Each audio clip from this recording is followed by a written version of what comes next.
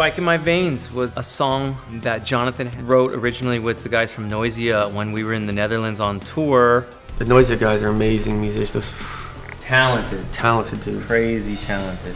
I really wanted to see what the band could do with it, and it took it to a different level. It's amazing. It's way different for us. The pre-chorus in that song for the guitar, I love playing that.